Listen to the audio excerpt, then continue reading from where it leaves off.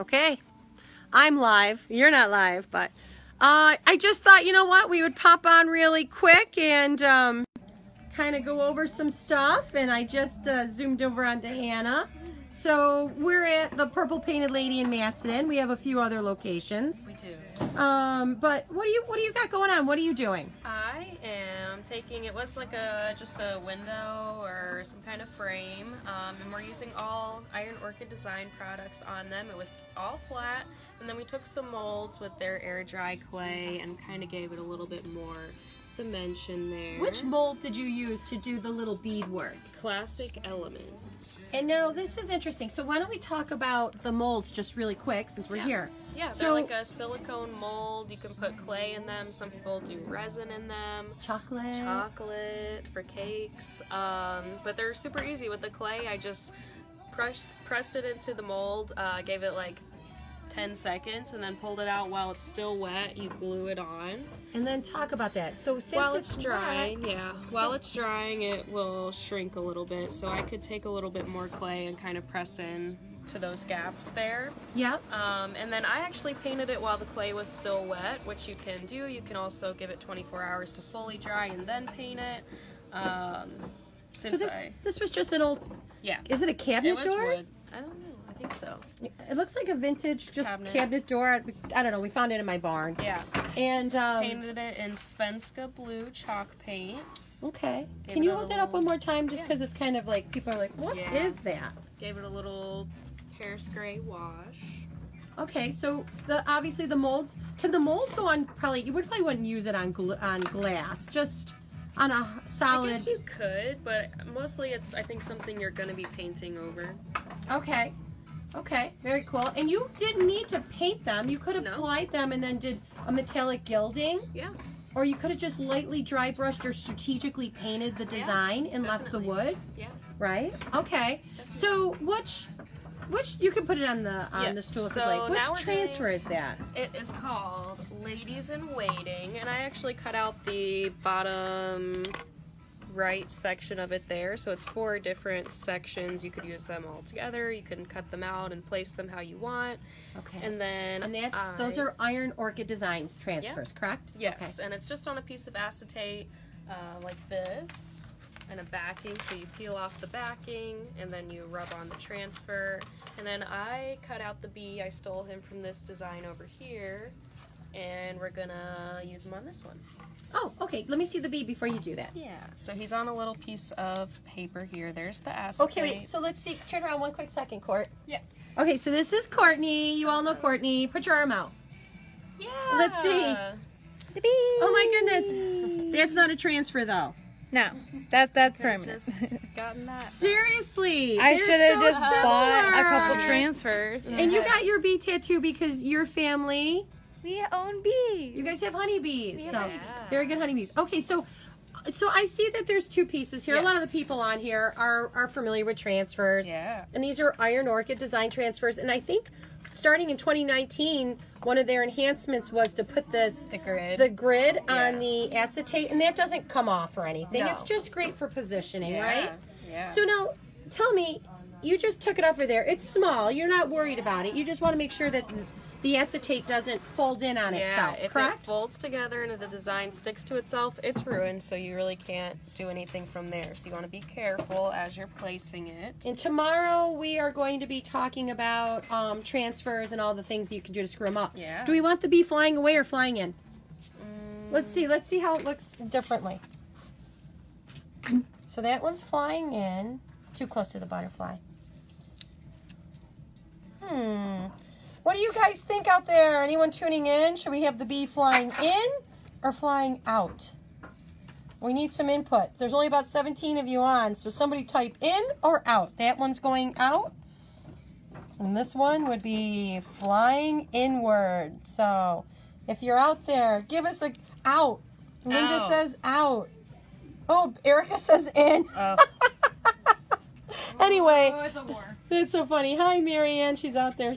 So, I think Do you that- have to put anything over the transfer to protect it when you're doing it on glass? On glass, I would not. If I were doing it on a piece of furniture, I would use clear wax over it. That's typically my go-to. A lot of people are worried after they've applied the transfer that the clear wax application will be too aggressive and might remove it, but that won't happen at all. Okay. So we're saying on the glass, no, it's just Yeah. you're not going to be able to spray the Windex directly on it. Yeah. I would spray Windex directly on paper towel and then just clean around the transfer. Yeah, take And- a dry paper towel. Okay, and maybe in a minute we can walk over and I'll see that. So I got to tell you, flying in is actually winning now. Okay. Right So- there, you think? A little bit more on an angle. Yeah, cool. Okay, so why don't you, so how do you get this to stick? So now it comes with a little applicator that you press the transfer on with. So I'm going to position him, lightly press him on with my fingers, and then I'm going to take this handy dandy tool and just rub back and forth on the transfer. And you know what? We're going to be doing this to our front entrance door of the shop Oh, here in yeah. Macedon, right? Yeah. So then you're able to peel back the acetate and you can see where it is and is not sticking. So I can see I'm lifting some of that design up still yep. and it's not adhered. So I'm just Okay. going to lay it back down and apply more pressure and give it another go. Oh, that's awesome. Okay, so people who call us, they're like, the image didn't transfer. When you're pulling off your acetate, you need to do it slow and pay attention. Yeah. Because if it's not sticking, you can just go right back over it. Yeah. These are incredible. I wonder how long they would stay on a car. Ugh. With the right top coat, anything is possible. That is adorable. Cute. That is adorable. That is so cool. It reminds me of my 5-year-old's tempore tattoos. Yeah. Totally. Should we do something else down here? Another flower? Or... It's up to you. Totally up to you. More words over here. So let me just scooch back over here. So see how simple they are? Boy, I gotta tell you, we have everything in stock, don't we? We do, yes. All the transfers, so.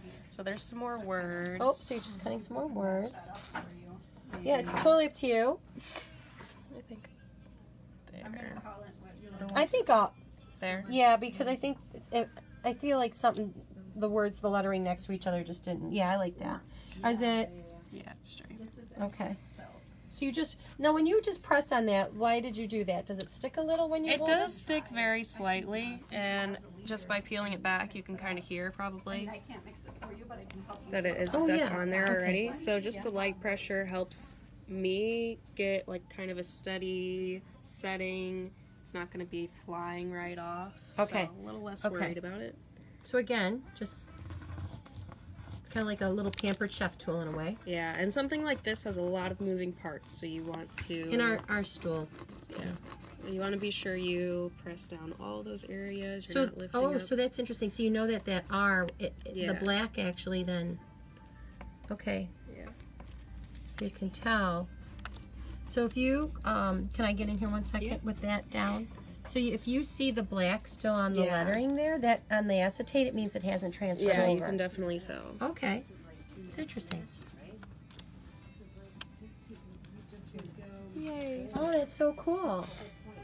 Okay, very cool. Well, so that's what you're up to. Yeah, what's Courtney doing? I don't know. I'm going to go see Courtney's out on the floor. Let me go try to find Courtney. So I'm going to turn you guys around since this video was what's going on in Macedon. There's Courtney. Look at her face. She's such a... Want to take us on a tour? At least, Sure. at least, Let's start at the beginning. you're so cute. Okay. So if you've been to our Macedon location or if you've seen some of our Facebook lives, you may have noticed that things look a little different. Maybe not this in particular, but we have these large hutches over here. So for our springtime, we decide to do some spring cleaning / moving. So we just kind of moved things a little bit so they made a bit more sense, had a bit more flow to it. So over here, we now have our large paint hutch. So we have all of our paint up there, all of our top coats, everything that's super jazzy. It's all in a flow. So it goes paint, top coat, You're so funny. brushes, and then other mediums that you could potentially use. Cool. And now, We actually have a hutch that homes our Iron Orchid designs. So these It's in transfers, process, yes, yeah. it's in process, but before we didn't really have a true home for them, and now we do, so we're super excited. Want to take us outside? Yeah. Seems nice out. If there's sunshine, it's nice. Isn't she just the cutest? Okay, so here we are. Oh my gosh! And we have some new artwork on the side of our building? What's that for? What's all that about? We host a festival every September. You're so good. You should come on by. It's the Purple Painted Lady Art Festival. we have 300 artists that are handpicked by very own Trisha Kuntz. She picks them out. They have to hand make whatever they're bringing. We're also bringing in food trucks, which is my favorite part of this 30 entire. or 40? Oh my gosh, I'm so excited. If you don't come for anything, come for the food. And at this festival, we have Annie Sloan's gonna be there this year. She's gonna be there doing some demos, book signings. She'll be there hanging out with us. So if you want to meet good old Annie Sloan, come on by. All right, you guys. Well, thanks for tuning in our nice random live. We'll be back tomorrow for an Iron Orchid design transfer demo. Pretty much everything. We're going to talk about Everything that could go wrong